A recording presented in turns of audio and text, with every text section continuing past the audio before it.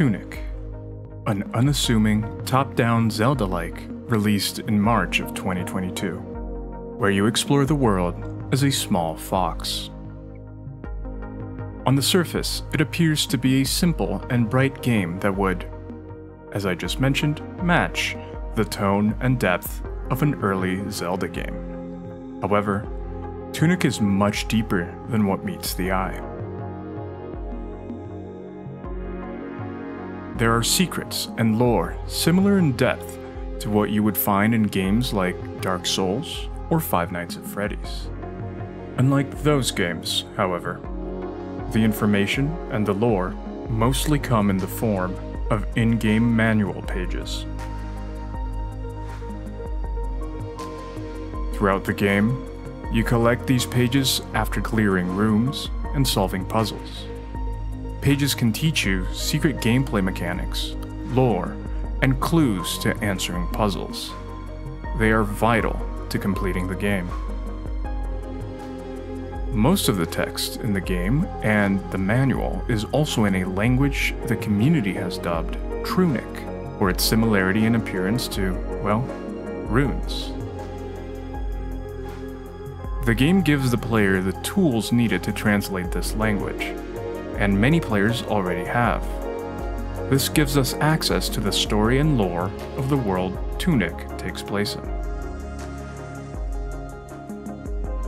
At the start of the game, the player is dropped immediately in the world with the little friendly fox waking up on the shore of this strange land. There's no tutorial, no explanation. From there, the player takes control of the fox and embarks on their journey to explore the world. However, the story doesn't begin there. It begins a very long time ago with an ancient civilization of foxes. They were a powerful civilization that understood their reality was divided into multiple planes of existence and believed in the powerful and mysterious Holy Cross, something I plan to explore in another video, so please stay tuned for that. The foxes existed on the physical plane, known as the canonical plane, and discovered what seemed to be a spiritual plane, which is called the far shore.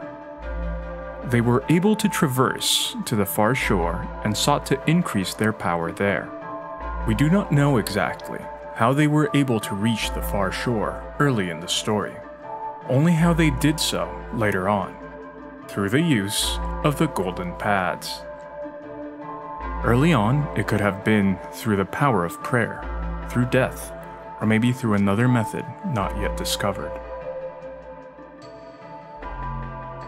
The foxes then found a new source of power in the canonical plane. The third page of the manual states, an alluring old power was discovered. Fossils of self, annealed visions of the future, entombed and cast into sarcophagi and buried. A lever in the canonical plane, a store of potential. Perhaps it is the fabled prize, the power to defy death. The subject of the sentence regarding the fossils is still somewhat uncertain. Some believe it is speaking directly to the foxes, and they saw the fossils of themselves in the creatures we named the corrupted foxes, and that they were a warning to what they would become if they came to rely on this power. Others believe this is a foreshadowing of their civilization as a whole, and it is in fact speaking to the tomb they discovered as a future vision of their civilization. A third theory believes the fossils were not foxes at all, but the crystals that are shown in the image beside this text. These crystals later would become cavities in reality that drained any who were near of all hope. The crystals could possibly be fossils of beings from the far shore. There is also some uncertainty as to where the discovery of the fossils was made. It could have been from opening up one of the sarcophagi throughout the land, in the case of them being foxes, in the region of the quarry, if the theory of the crystals is to be believed, or if it was found during the discovery of the tomb where the sarcophagi were made, the tomb known as the rooted ziggurat. The hero of this ancient civilization of foxes ventured out to unearth the origin of this new power and discovered the rooted ziggurat, a tomb that showed them the terrible truth of how this power functioned. This new power was seen as a new origin of life, and to worship it, they built a cathedral. The foxes believed it could bring them something they deeply desired: holy oblivion.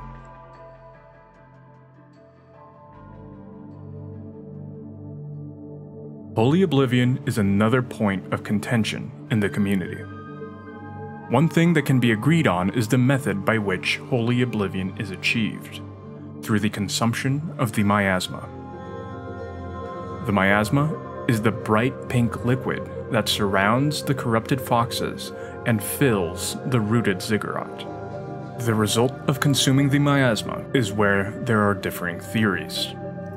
The first theory states that by drinking the miasma, the foxes become shells of their former selves, and as the definition of the word oblivion would describe, it brings them to an eternal state of being unaware or unconscious, acting outside of their control or volition.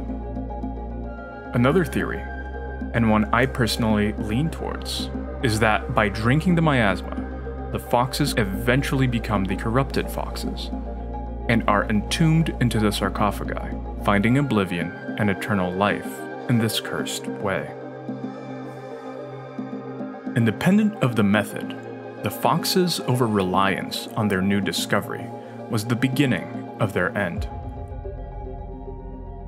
The barriers between the planes began to weaken, and creatures of the far shore began to seep into the canonical plane due to their overuse of the power afforded to them by the sarcophagi and the miasma. Machines of war, including the powerful siege engines, were built to repel these creatures. As the planes became more torn apart, time became a never-ending loop without a beginning or end. Their solution was to imprison a fox in the space between the canonical plane and the far shore, not bound by their now cyclical timeline to re-anchor the planes and prevent them from bleeding into each other. This space in between was named the Shadow Oubliette. The fox that would stay in the oubliette gained the title of the heir, and remained there for the rest of their life. But a single heir could not remain there forever. The far shore drains the energy and memories of those existing within it. This also has an interesting connection to the definition of the word oubliette, which means a secret dungeon with access only through the trapdoor in its ceiling, which itself is based on the word oublier, or to forget in French. For this reason, the Shadow Oubliette has a dual purpose: as a prison for the heir, where they would forget all they knew and be forgotten, as well as a beacon. This is where our little fox comes in. You take the role of the ruin seeker and the heir to the heir, brought about to, you guessed it, seek the beacon and replace the heir. However, that is not the only route that can be taken. Another, involving a relic from beyond this plane, is also possible.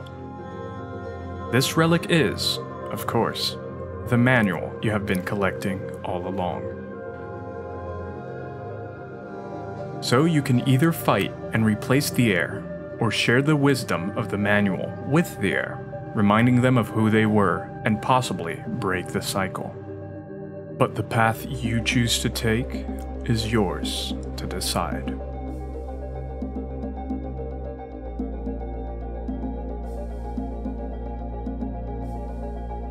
Thank you for watching. We will be going through more of the different mysteries that Tunic has to offer, and trust me, there are many. I wanted to thank the Tunic community for all of these findings and interpretations. It is only through talking to many people that I was able to come to the points I presented. It is a vital part of this process, and I would encourage you to join our discussion. Some of the places you can find the Tunic community is through the Tunic Reddit and the Finji Discord, both linked below. I have also started my own Tunic lore Discord, where people can come and discuss their findings together, also linked below. Some major contributors to my research are Lynn, a member of the Finji Discord, and Jess Zakili, a fellow YouTuber who makes fantastic Tunic lore videos. I would highly recommend checking her videos out. Her channel is also linked in the description. But now, I need to go back to the archives and research a bit more on the next topic I will be discussing. But until then, I will see you next time.